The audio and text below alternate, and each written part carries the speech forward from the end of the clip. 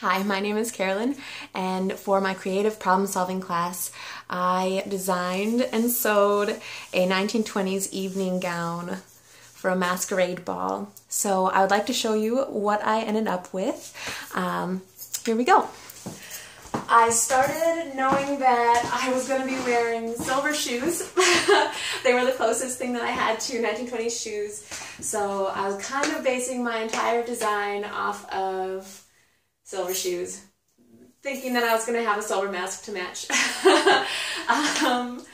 But I went to a local Savers and I bought some clothes from there. I wanted to use secondhand fabrics instead of going out and purchasing new things. I wanted to kind of upcycle to create my look.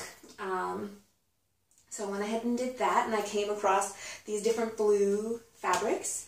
And this is kind of the design that I went with.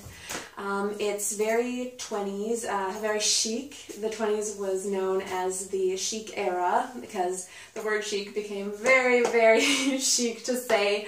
So, but anyway, I started with looking on the internet, and I found a few designs that I really liked, and I kind of stumbled upon this one. So it's very streamlined, very straight line.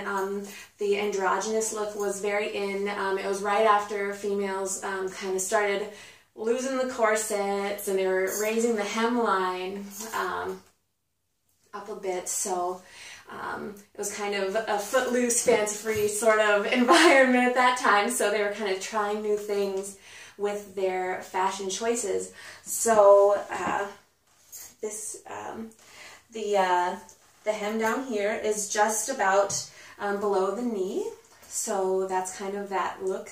I wanted to go with a draping back. I guess that was kind of new as well, the plunging neckline, because again it was very scandalous. Girls were kind of known to be covered up until this point, so this is kind of what I came up with. Actually, for the back, I actually wanted it to be just the dark blue, but I kind of goofed up the my measurements.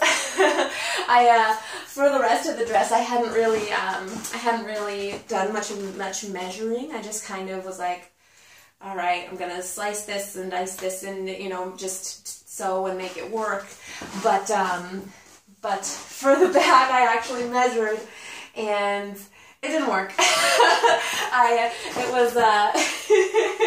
It was kind of gaping, and it wasn't good. So I had some extra fabric here that I ended up using to go ahead and kind of give myself a little more coverage in the back, just for my own comfort as well as the gaping situation. So,